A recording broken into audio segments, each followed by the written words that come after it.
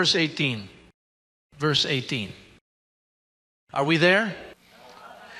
For those who are such do not serve our Lord Jesus Christ.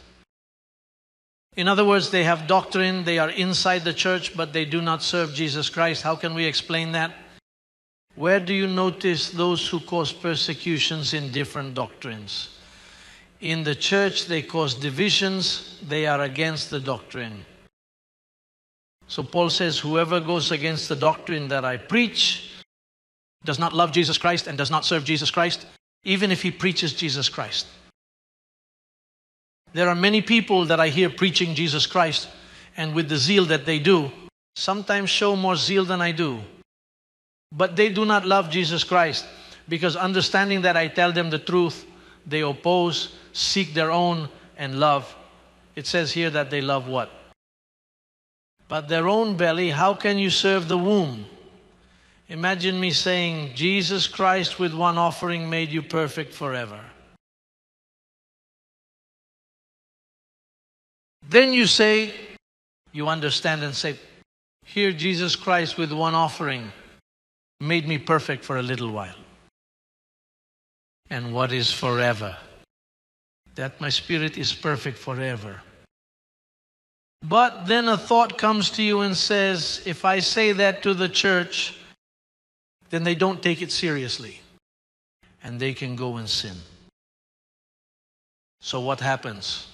That you are already looking at a truth that you must tell. But because of your fears, and for fear that people will leave the church, so you say, wait for it. Because he serves his belly, not the truth.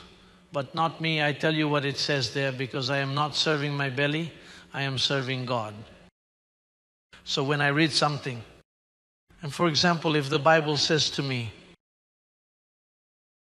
inasmuch as we the children have partaken of flesh, our spirit has partaken of flesh, he also did the same.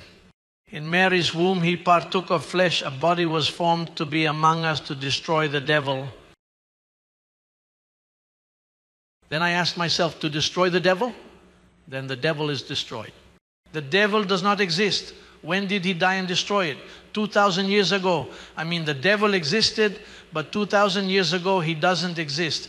But then if I tell the church that the devil does not exist, don't you see that within the church there are people who are afraid of the devil? So it is not in my best interest to tell the church that. And what I say is, brother, to destroy the devil, let's get on with the service. But I don't explain it. You are complete in him and lack nothing. I lack nothing. I no longer have to say, Lord, come and complete the work in me, renew me. But you are not lacking anything. If I read the Bible to you, it says, he that is joined unto the Lord is one spirit. Am I one spirit with the Lord and the Lord is perfect? Yes. And am I one spirit with the Lord? Yes. Hey, then I am truly blessed. But I do not explain. He who joins himself to the Lord, one spirit is with him. But behave yourself, brother.